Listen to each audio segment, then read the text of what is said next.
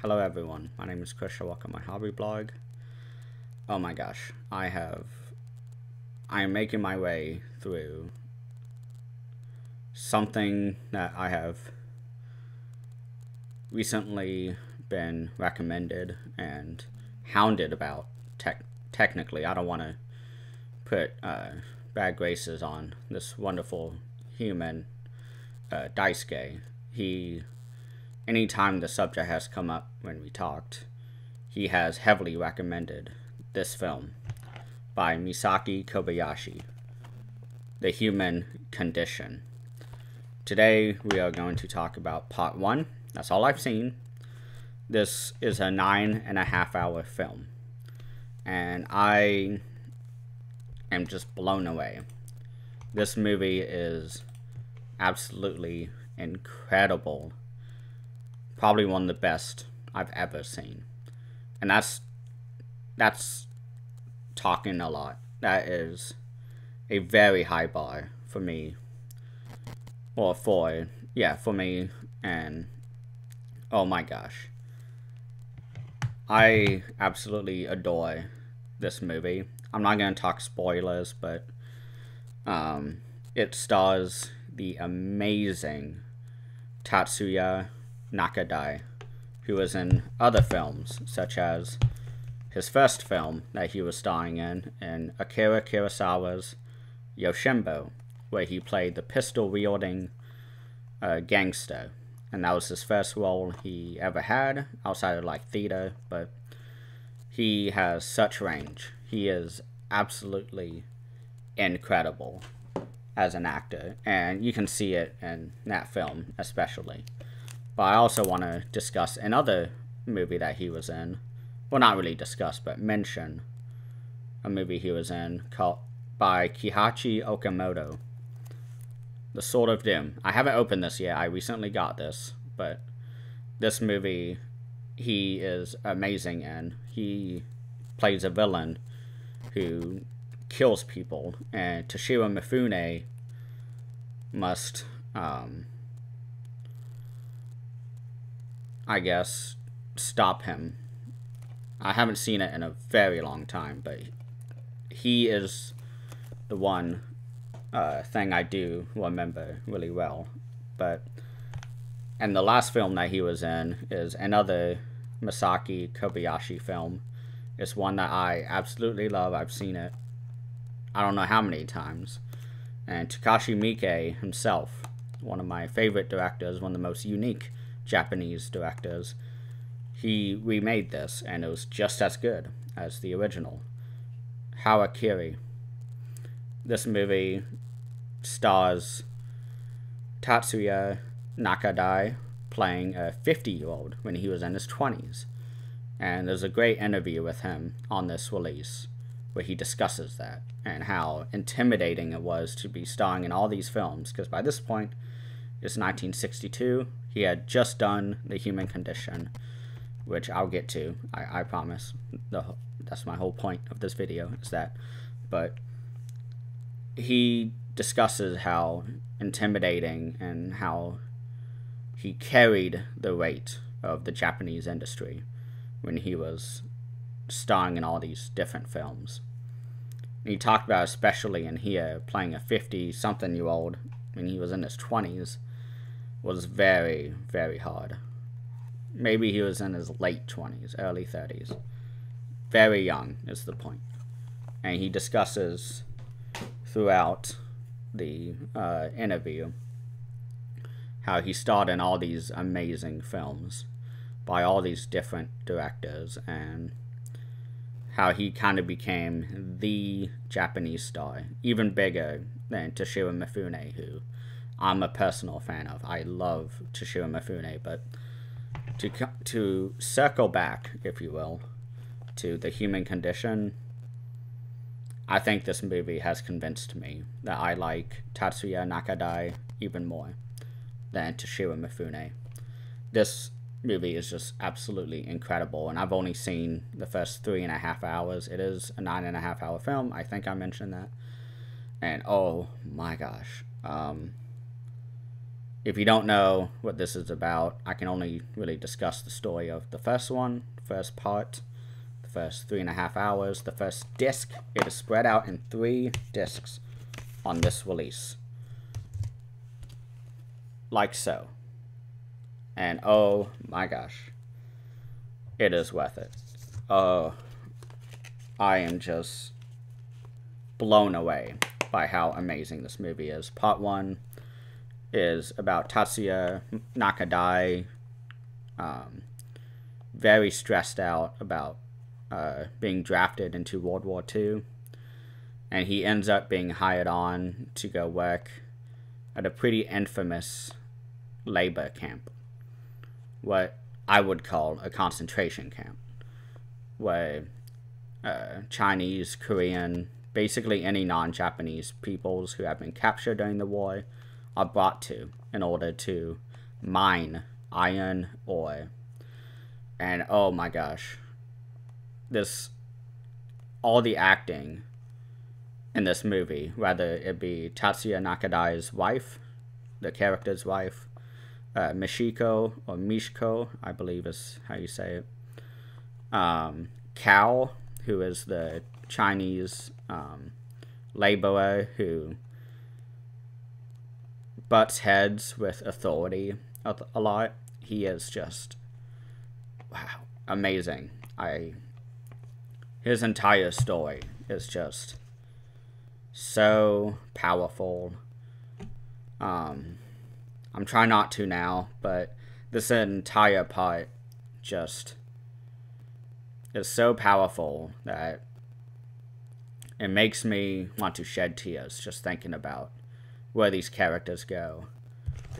And there are many dramatic moments throughout this movie, and many moments of betrayal, many moments of loss, and oh my gosh, watching the emotional roller coaster that is this movie, of very high highs and pretty high lows. Like, it never loses its emotion. It is just absolutely incredible. And where it ends in part 1, I am so excited to see where this goes, because it is during World War II, and this is from 1959 to 1961. He made it over 3 years, I guess, 59, 60, and 61. And I don't know how this got made. This is such a huge, heavy subject already, especially so soon after World War II, just 15 years. 15 years ago, I was 10 years old. I remember that pretty well. But for something like wartime, World War II especially for the country of Japan, like, I'm sure that lingered heavily in the consciences of the entire nation. And so for this film to come out, a 9.5-hour critique of the entire Japanese government for leading the nation into war, and what the director, he discusses in the Harakiri release. There's an interview with him from the 90s, I want to say, where he discusses how he got drafted into World War II, and during his time there, before he even began fighting in the war, he was absolutely anti-war his entire life. And so when he got drafted, he was just so depressed and just really inflamed, very angry at his nation.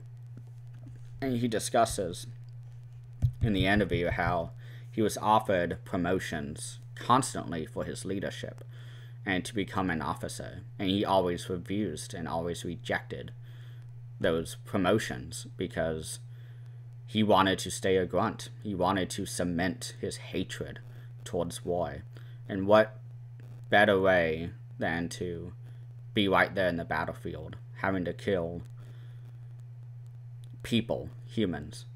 And this is definitely a film that's anti-war, and it is absolutely incredible. There are some really powerful anti-war films. I think my favorite one is Paths of Glory, starring Kirk Douglas. And this movie, there's like two moments that I would say is like great acting by Kirk Douglas, who is the character that we follow, who is pretty anti-war and butting heads with the authority figures. But in this movie, this is a great showcase of the director's thesis statement throughout his filmography that he talks about in the interview. He talks about how in all his films that he has ever made, he wanted to have the one figure, the hero, if you will, who faces against corruption and powerful forces that win out every time, but these heroes continue to fight.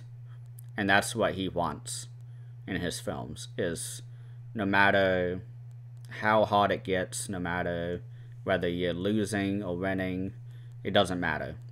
As long as you continue to fight against those powers and against corruption and all that, then you are someone worthy of being called a human. And there's a whole monologue in this film by a character who is a Chinese prisoner, and Tatsuya Nakadai's character Kaji, I don't think I've mentioned the character's name yet, he and this elderly Chinese man trade many words throughout this film, many wise words, sage words,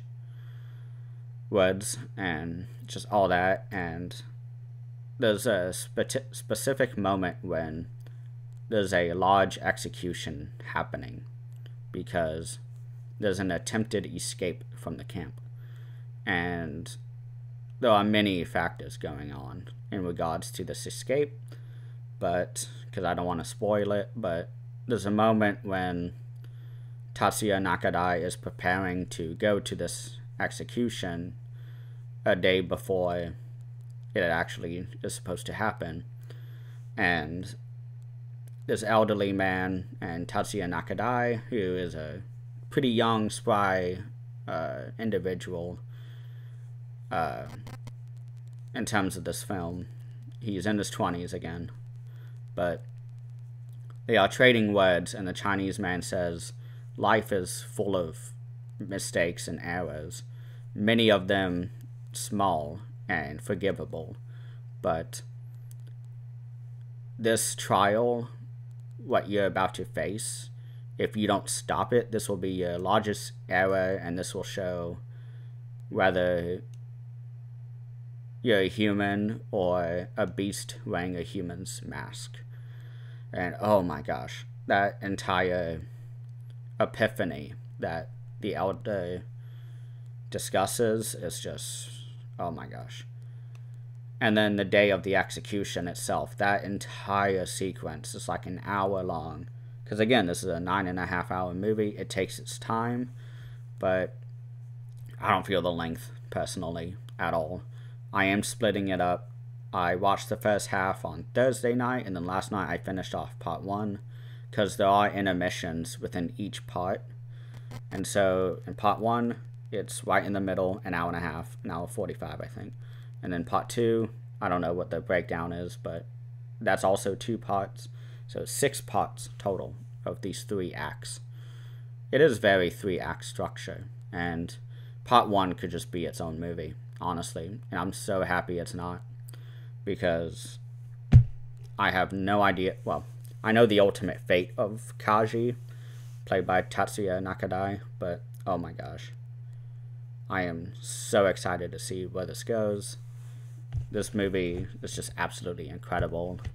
I will be kind of documenting my reactions to each part as I go through. I originally wasn't going to, because I was like, I don't know, but I decided that I will be recording my reactions to each part, and I'm going to release them as one mega video. So probably a 30-minute video, considering that part 1 is just 15 minutes already. But yes, The Human Condition. Big thank you to Daisuke Beppu, who is a YouTuber on here. Probably the biggest and most popular and most masterful YouTuber. In my opinion, he discusses everything Criterion. He does director breakdowns. But this is a film that he has been highly recommending for a while. It was recently that I finally bought it and finally decided to jump in. And oh my gosh, I'm so happy I did. But that is part 1. I will see you guys soon with part 2. Hello everyone, I am back, and I just finished part 2 of The Human Condition, or at least disc 2, which features parts 3 and 4. And my immediate reaction about this is that it wasn't as amazing as parts 1 and 2, but I still really liked it, really loved it. Well, close to loving it, but there were portions of it that got a bit repetitive, which I think was a conscious decision by Kobayashi, because in this part, you've seen part 1, or disc 1, parts 1 and 2, so at this point you should know that he has been conscripted into the Imperial Army for World War II. Tatsuya Nakadai's character Kaji. He is now a private in the Japanese army in 1944, towards the end. And this entire section just really explores the idea of power and of corruption, of hierarchy, all these different things that Misaki Kobayashi experienced when he was in World War II, because this film draws heavily from his experience. And I think that the repetitive nature of our main character Kaji being beat up consistently by the people higher in power than him and higher in rank, and him not being able to do anything.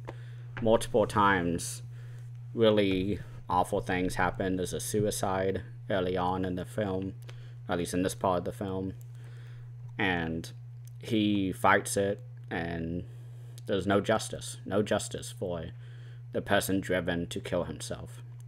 The man is called weak and is considered a dog and just very disrespected. And this was really apparent because I discussed how I watched an interview with the director on the Harakiri release by Criterion, and in that he used this film as an example, as him exploring how even if someone isn't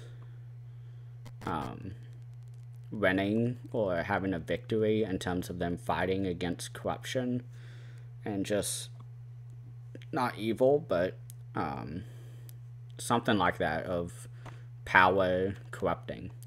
He says that whether you're victorious or not doesn't matter. It's that you tried. It's that you attempted to do good, and it's out of your control. In all his movies, he does that. Of this, Harakiri, and a little bit of Kwaidan, which I just remember that he also did, and that's one of my favorite movies also. So this guy, he's the real deal as I explore his filmography more. But he discusses in that interview how he was a soldier during World War II, and he was offered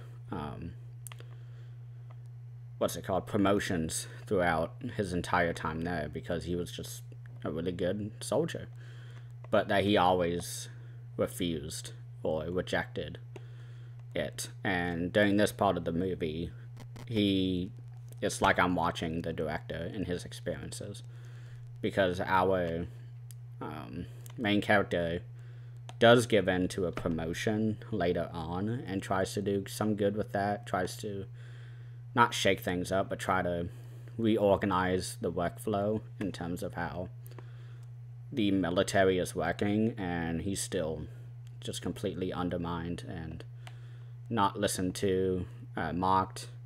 There's a portion of the movie where our main character Kaji is discussing the new recruits coming in that he's going to be in charge of with the veterans, and the veterans just treat him like shit. And I think, because I think every director draws from his own personal experiences when making a movie. That's what makes movies interesting to me.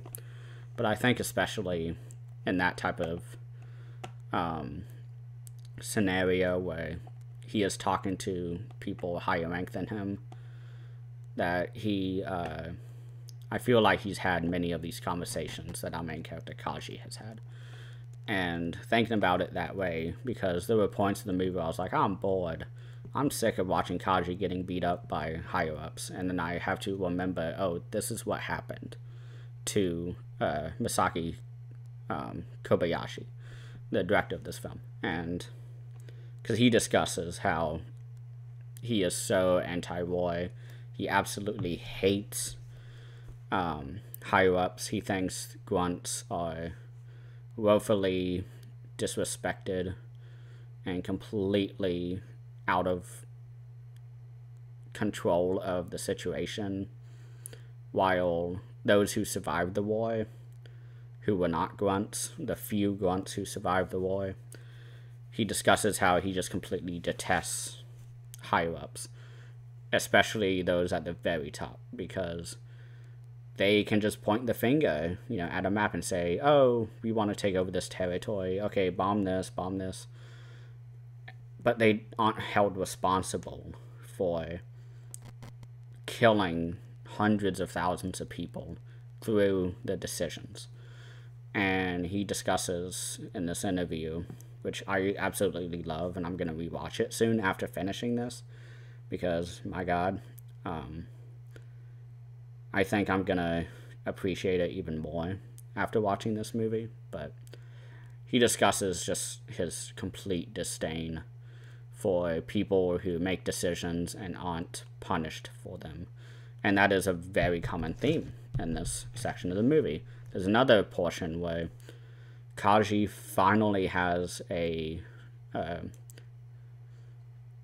officer, someone who's above him, who is on his side. It's someone he knew from part 1 of the movie, part 1 and 2, to be specific. I think it was actually in the first 10 minutes when he meets a friend and is talking to him. I think it's the same person. I would have to rewatch this, and I plan to very soon, because, my God, this is just incredible. I am really enjoying this. But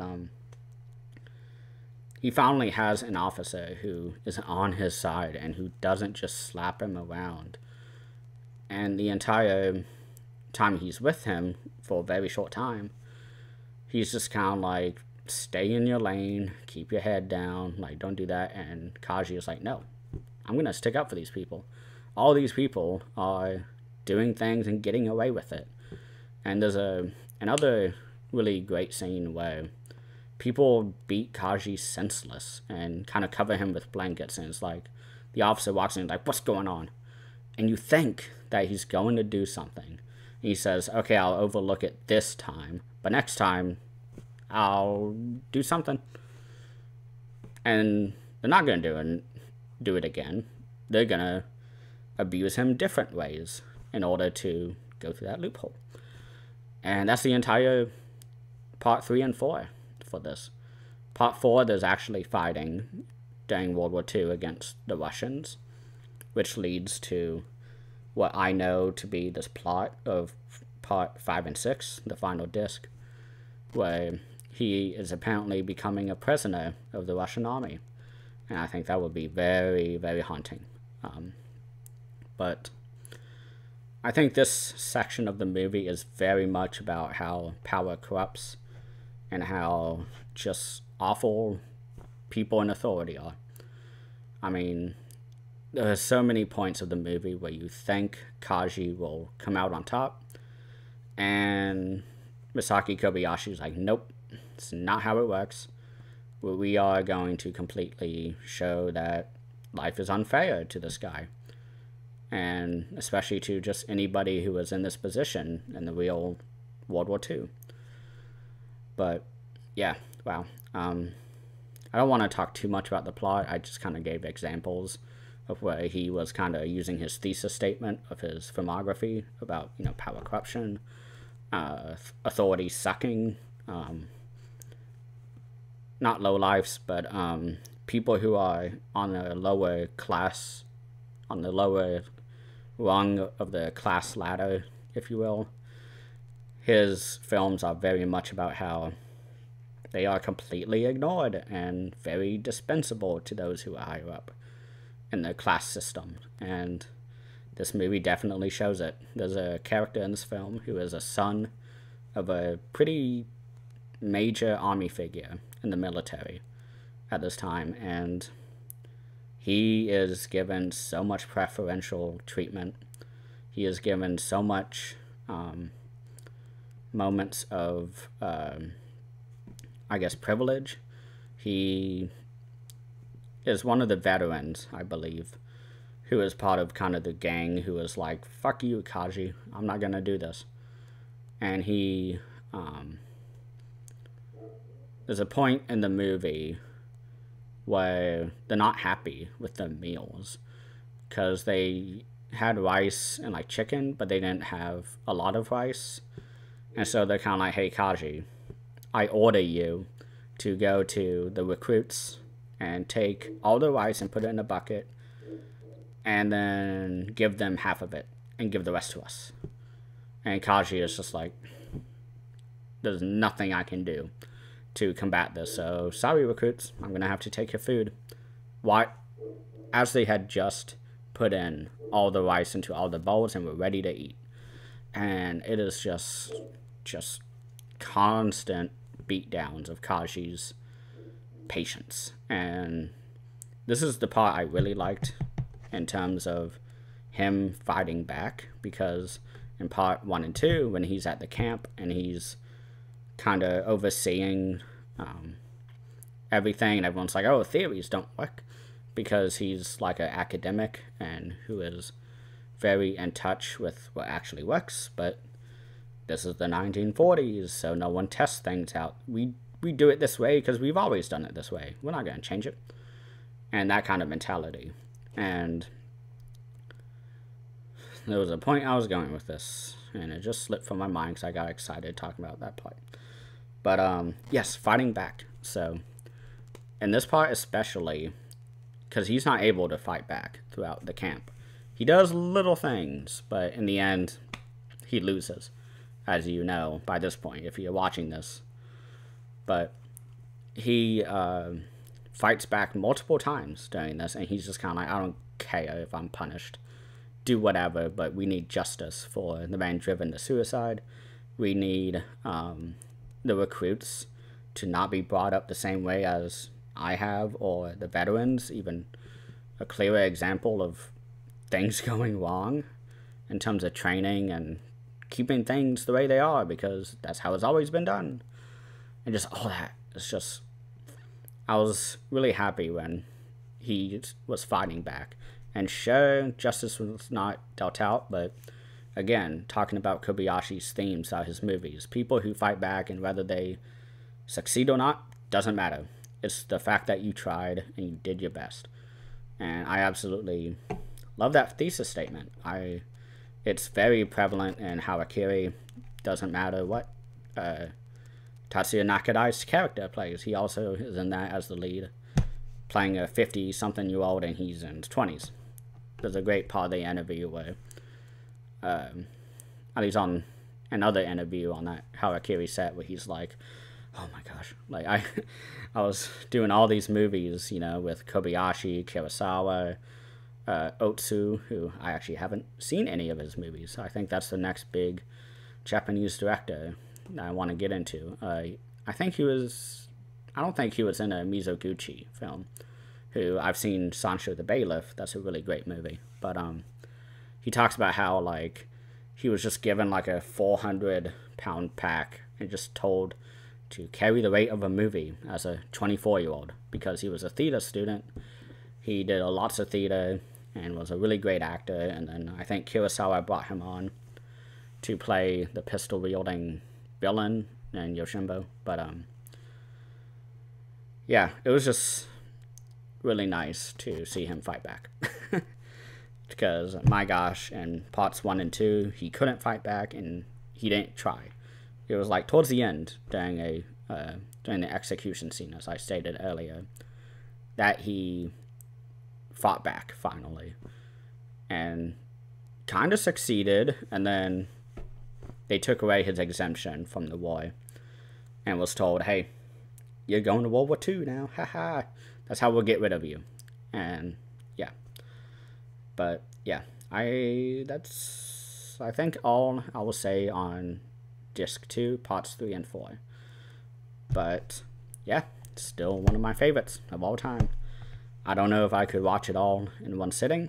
I think I would need lots of time to ruminate and kind of forget details, and my jaw's killing me and all that. But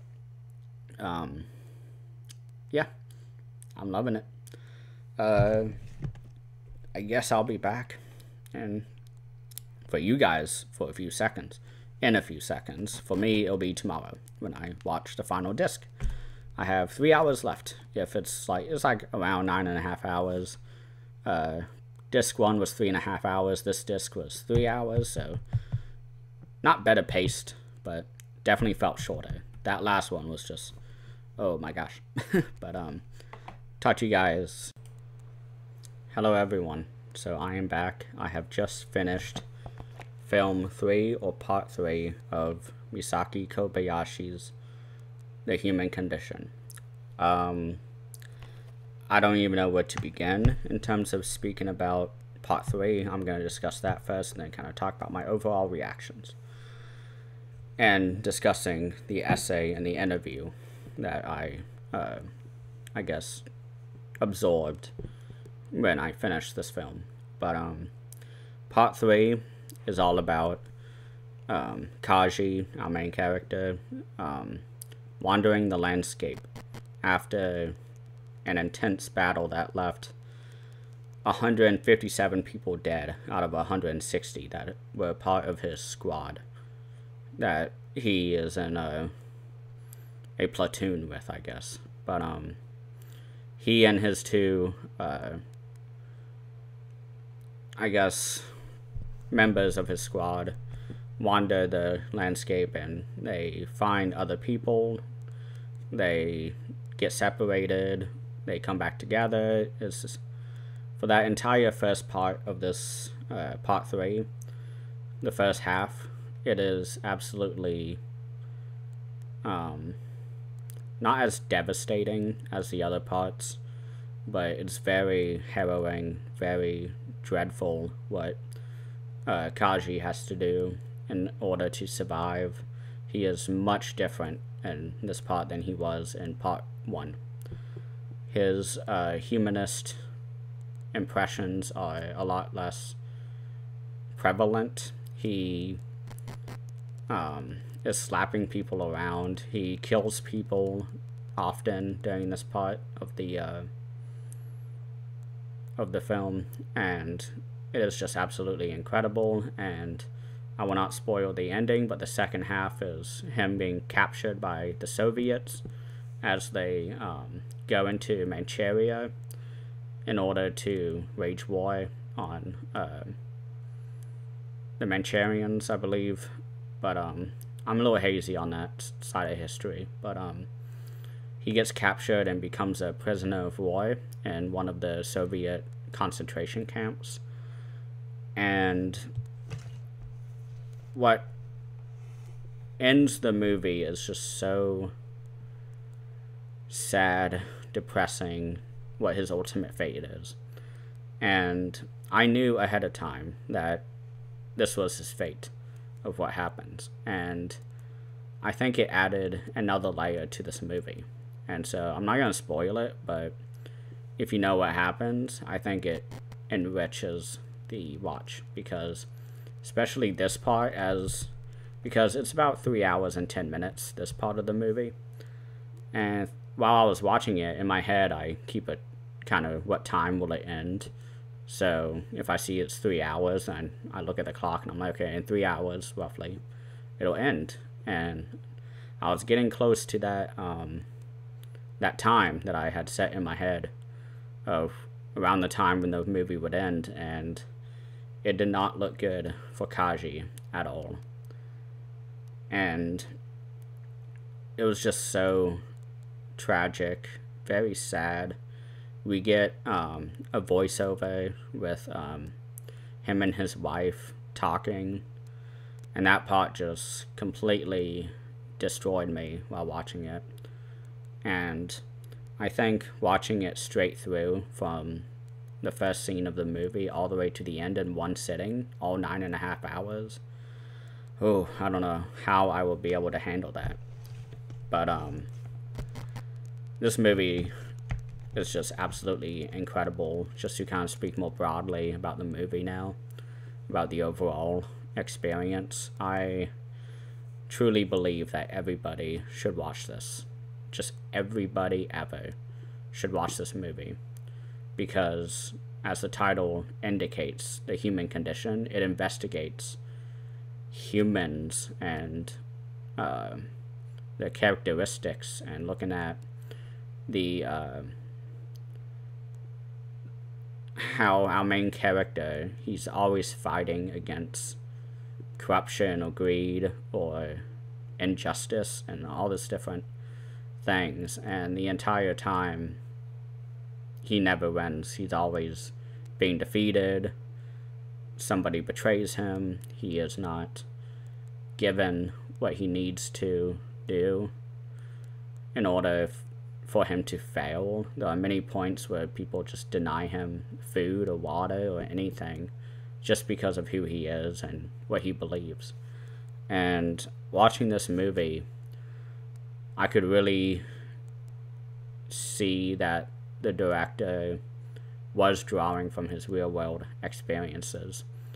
And there's a great interview with Tatsuya Nakadai, who plays Kaji, and he talks about how, you know, this was his third movie he acted in, which blew my mind. I really thought he had done more movies, and the two ones that he did before this were also Kobayashi movies, except in those he played gangsters or Yakuza members, and in this one he plays a very kind person who is always trying to do the good thing, but never works out.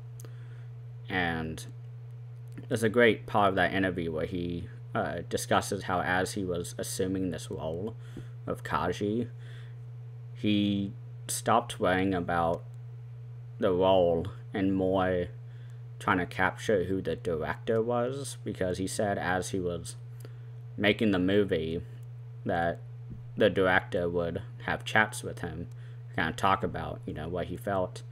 And he said he focused more on capturing his mannerisms and his character a lot more than the book character, that because this is based on a giant book. And there's a part where he discusses how the original author of the movie or the book thought this was just the perfect adaptation, and I assume it's true, because this was a very tragic, amazing movie throughout. I was just blown away, and the fact that this was his third movie that he acted in just blew my mind watching it. But it was just incredible, and everybody needs to see this. The Criterion sale is gonna go on for another 2 weeks or so. Go get it. Go watch it. Go experience this. Whether you binge watch all 9.5 hours, or you do what I do, which is watch it in parts, because there are intermissions, there are titles after each section that says part 1 finish, part 2, part 3, all that. So please go watch it. This was just a very incredible movie, and it's not often anymore that I find movies that I can say are easily in my top 5. it has been a while since I have said that. I don't think I've said that while doing this channel. I've found really great movies, of course, but to find a movie that is up there with like Seven Samurai and Akiru, Lord of the Rings. I mean, I know a lot of people might be like, Lord of the Rings, what? But to me, those movies are very perfect in terms of filmmaking, everything. But this movie is, I don't think I'm going to be watching movies the same after this. This movie was just absolutely incredible. I absolutely loved it. The essay in here is absolutely incredible. It's kind of in a layout that I don't like, which is it drops down into this large fold out, and you kind of have to finagle it like a xylophone to close it. But what's nice, if you're gonna watch this, you can split it up into 3 parts. You can watch all 3 at once. You could split it up like I did, and to me it doesn't really matter, because my gosh, this movie was absolutely just amazing. I can't stop saying that. My deepest thanks to Daisuke Beppu, a fellow YouTuber on here who inspired me to make this channel. He recommended this heavily to me and said, you know, this movie is one of the best movies out there. It is very introspective and a great movie to think on and to analyze and research on. And it's done by the same guy who did Harakiri and Kwaidan, 2 of one of my favorite movies of all time. So I had to go get it, and especially when I found out it was 9.5 hours. Wow, I've never seen a movie that long, because I watch The Lord of the Rings back to back to back, all 3 of them in one sitting every year, just to kind of, I guess, just celebrate how great that movie is and how influential it was to me and all my hobbies and interests in life since I was a kid, seeing those in the theaters. But those movies are split up into like 3.5 to 4.5 hour movies. I don't think I've seen another movie that is as long as this, let alone double the length of the Lord of the Rings movies, the individual ones at least. And my god, it did not feel it at all. I'm sure even binging it, it doesn't feel that way, because they are 3 distinct movies. That's how he structured it. It's not actually 3 movies. He himself says, watched it all at once. Tatsuya Nakadai talks about how he's seen it from beginning to end multiple times in the theater. He talked about how in Japan they show this movie every year in its entirety for like a couple weeks in order to keep it, you know, in the public conscience, I guess. And I wonder if they still do that today. It would be very fascinating to watch this movie in the theater. It would be incredible, I think. But at the same time, I'm very wary about theater audiences and these type of movies that are very serious. But in my head, I reconcile that by thinking like, okay, but like nobody is gonna go watch this just to like be negative about it. It's like when you see a new movie and the audience is, you know, being rude, the loud, on the phones. I feel like if I was to see this movie in a theater, everyone in the audience would be just like me and be very quiet, not even looking at their phones, maybe during the intermission. But I would love to see this in a theater, so I'm gonna keep my eye out and see if any showings happen. But I don't know what else to talk about in regards to part 3 or the overall experience, except everyone must do this. Everyone must have this experience, because this has deeply moved me as a person. I think my worldview has shifted after watching this, and definitely feeling the same thing as the director felt when it came to just really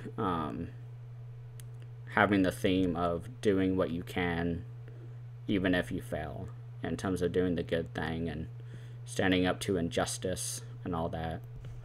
And it's very tragic that our main character never succeeds, and it always bounces back at him or backfires anytime he does anything good.